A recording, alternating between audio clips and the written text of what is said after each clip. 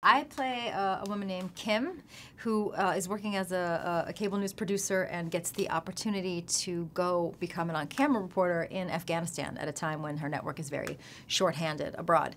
And she goes thinking she's going to be there for 3 months and ends up staying there for 3 years. 3 insane, hard partying years.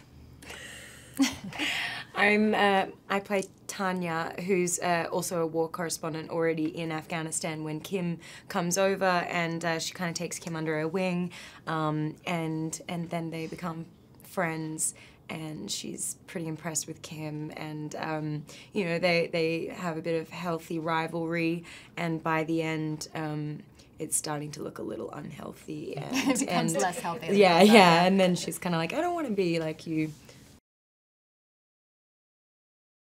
I have so much admiration for Kim because we pretended to do things that Kim really did, you know, go into a dangerous area and interview a warlord, put on a full burqa to make her way safely into the streets of Kandahar and to get stories that she wouldn't have had access to. So it was pretty cool to just even get to meet her and to have her book as a source for this movie. She's pretty badass. I think I would be a real good domestic reporter, covering like... I think I'd be good. I think I have the partying side of it down. I could do that really well. I can't even imagine what it would be like. It's easy to sit on this side of things and be like, sure, I'd give it a shot. But who knows how it would actually be in reality. It's, yeah, not something I don't think we can fathom. I have a lot of favorite scenes in the movie.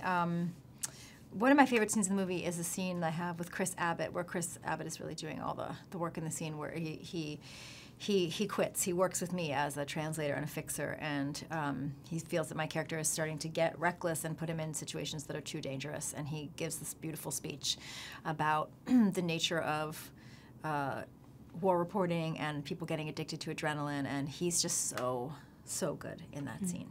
It's funny you say that because my favorite scene is with Chris Abbot in it as well, and it's when he takes you to the airport at the end, and it's just a really beautifully genuine moment where it's so rare that you just see an actual genuine male and female friendship on screen where there are no ulterior motives. It comes across as really, really honest and beautiful to me. I got all teary-eyed at that moment.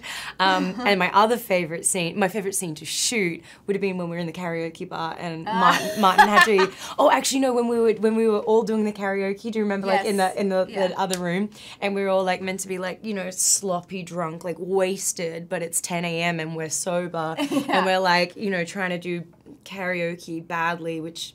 It sounded bad anyway, but it was just so ridiculous to be like pretending to be that drunk. 3 in the morning, 10 in the morning. Yeah. I hope they will laugh. I do think the movie's funny. I hope they will be moved by the beauty of that location, even though we faked it, and the kind of the humanness of the story, that in spite of its extreme location, that it's a relatable story, hopefully, of someone wanting to take a risk in their life and change their life. And also that every character in the story is kind of, I mean, I keep thinking of Billy Bob's character, just like in terms of the politics of the movie, that just, you know, Billy Bob plays a colonel who by the end of the movie is a general, and is just the best intentions of trying to be helpful in Afghanistan, and that it's just an untamable, kind of unknowable place that changes all these people's lives.